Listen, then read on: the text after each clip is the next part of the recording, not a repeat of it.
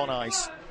Next up, Cory Butner of the USA, Jesse Beckham, Johnny Quinn, Nick Taylor are the crew of US 3. A couple different guys in Nick Cunningham's team from last week. There's our leaders.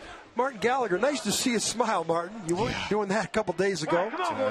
He's smiling now because it's all done. Yeah.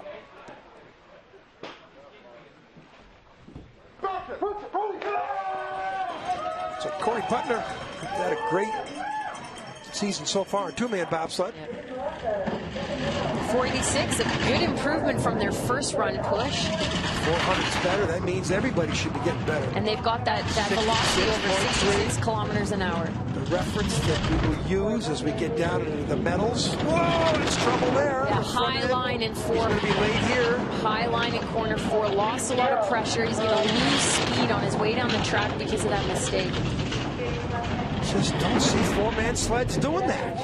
Yeah, Whistler's a bit of an anomaly. Oh, same thing. Same mistake. Same mistake. That's 2 for 2. Okay.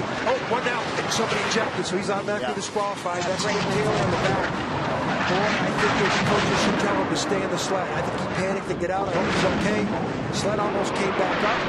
May well be that he just couldn't hang on. If he lost his grip with one hand, so much force is acting on you, 4 or 5 times your own body weight. Okay, somebody should grab him. They should grab him. This is with a, he's hurt. Yeah. You can see also how far the number 2 athlete is out of the sled. If the handles inside are just tiny little bent bits of metal that you have to hold on to, and if you haven't, 4 or 5 times your body weight trying to haul you out when you're upside down, hanging off the top of a corner. Yeah, I still think, though, somebody's got to tell him, Nikki, did you eject? Did you get thrown out?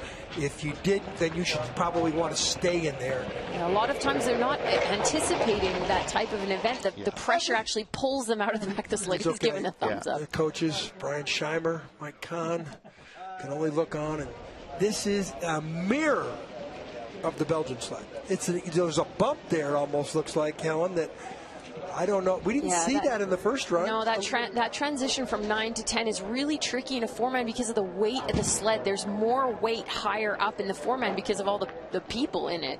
Jesse Beckham in the back, he's up. There's Cory Butner, Nicky Taylor.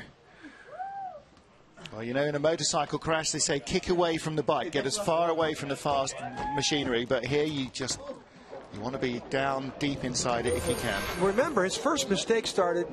So sorry, John, this is the same issue. He's too high in corner 9. The sled comes out too early. He's too tight to the right wall, and the pressure just picks the sled up and rolls it into corner 10. Like you said, it's identical to the Belgian crash. But the Belgian didn't have the problem that Butner did up above, I think, in Luder's Loop, where the nose of the sled got away from him. I think he started up there, he got behind, and that mistake carried all the way down to where he crashed.